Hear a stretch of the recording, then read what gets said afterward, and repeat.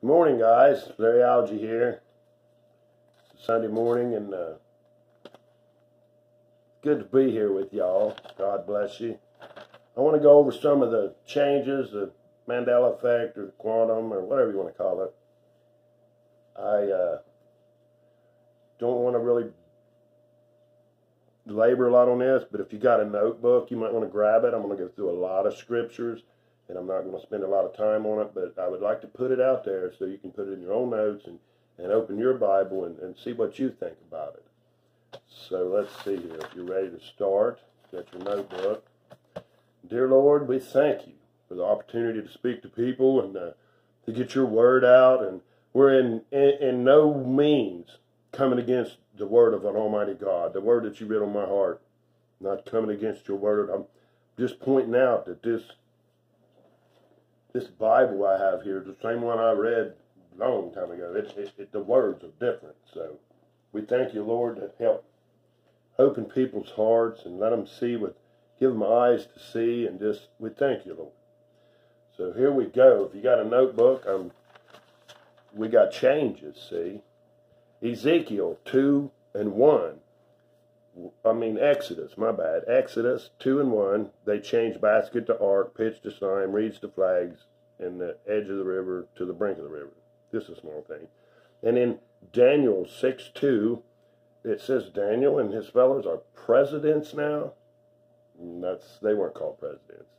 Acts 28:15. Paul went to a tavern, the 3 taverns, and it's all capitalized. Look it up.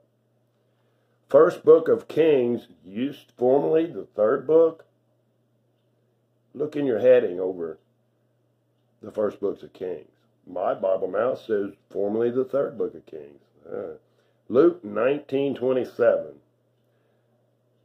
He said that if they don't believe, bring them before me and slay them. That don't sound like my Lord. Mark 2:22. Wine bottles? They didn't even have bottles back then.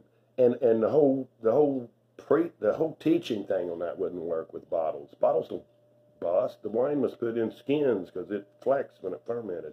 And in my Bible, in the glossary, still says wine skins. So he didn't get it all changed, did he? Exodus 34:29 and 34, 29 through 35.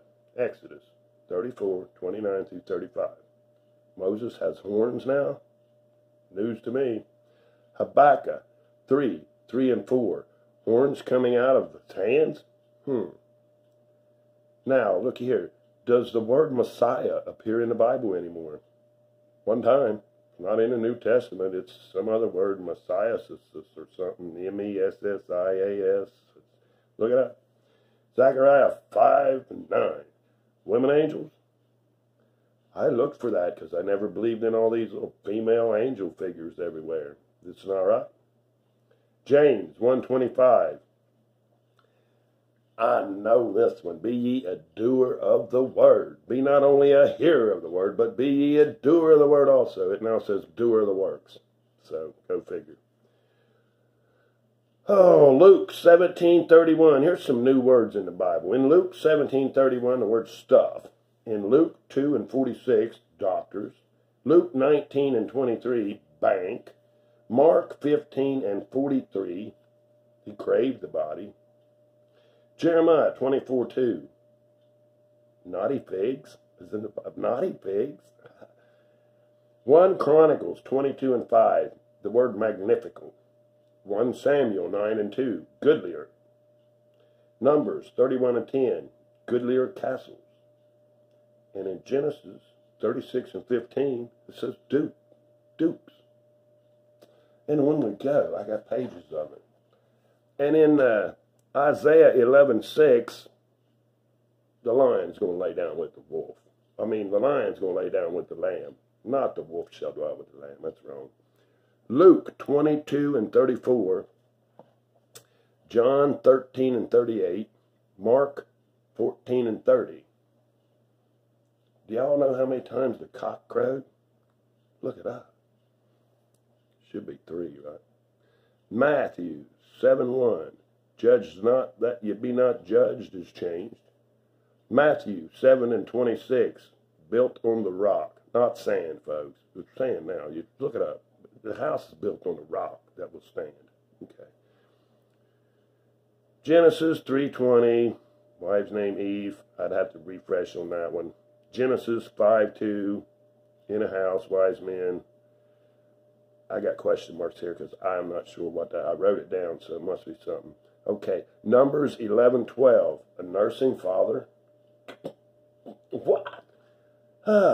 Isaiah 60:16. Sucking on men's breast. Don't sound right. Luke 17:34. Two men in a bed. Leviticus 17:10-14. You're not supposed to drink blood. I don't care what it says now. Ezekiel 39:17 and 19. Allowed? You have to look that up. I'm not sure on that either, but it's a change. Zechariah 11 and 9 says eating flesh. We're not supposed to eat flesh. The Bible says piss 6 times now. I only remember it once. 1 Samuel 25 and 22. 1 Kings 16 and 11. 14 and 10. 21:21. 2 Kings 9 and 8. Okay, unicorn is in the Bible 9 times now. Yeah.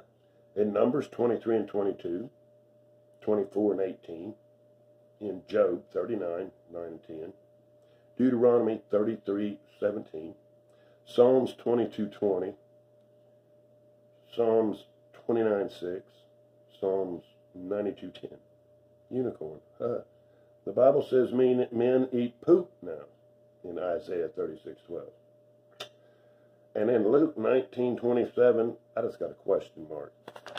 Must be something wrong. Changes. More silly words. Deuteronomy 6:11 and 12. Philistist. 1 Kings 1 through 9. Clothes. Should be garments.